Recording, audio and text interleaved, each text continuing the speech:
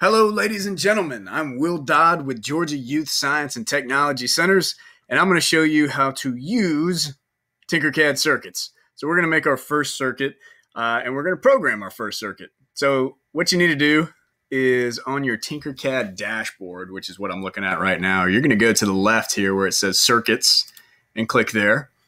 And I'm going to go ahead and create a new circuit.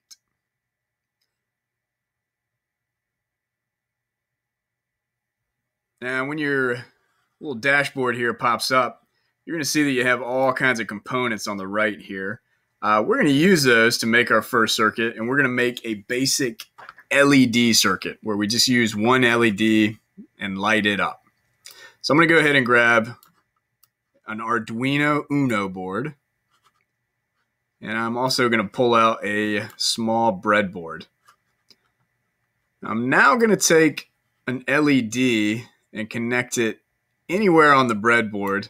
But something that you want to keep in mind is that the LED has two terminals here. It's got an anode and it's got a cathode. The anode is where you want to hook up the positive lead from your Arduino board, and then the cathode is where you want to hook up the negative lead. So that'll come into play in just a little bit here. I'm also going to want a resistor. I'm going to drag that out and just place it on the anode terminal. Now, if you don't know much about breadboards, these vertical columns right here, they are all connected. So anything that I connect on one vertical column is actually going to be connected electronically. I'm going to rotate this resistor here by pressing R for rotate on my keyboard. And then I'm going to move it to here just so it's hooked up to that anode. I'm also going to click on the resistor and change the resistance value on it, if it'll let me here. There we go, resistance value. I'm going to turn that to 220 ohms. The reason I'm doing that is just a good number to use with your red LED. It tends to not blow the red LED when we're putting the 5 volts from the Arduino into it. And I have a lot of 220 ohm resistors, so that's why we're going to be using that. All right, so once we have this set up, I'm going to go ahead and connect some wires from my Arduino board into my breadboard. So first, I'm going to connect the ground wire. And I'm going to connect that to the cathode of the LED, which is the negative terminal.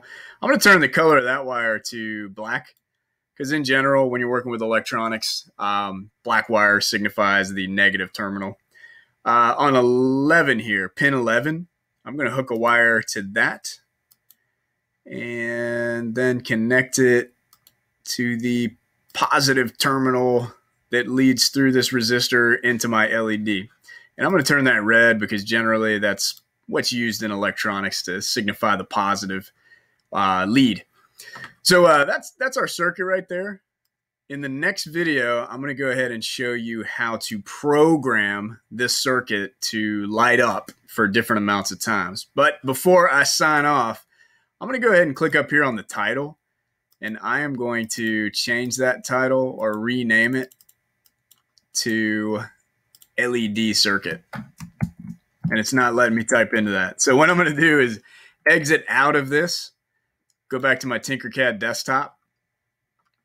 And when I get there, I'm going to click Circuits again.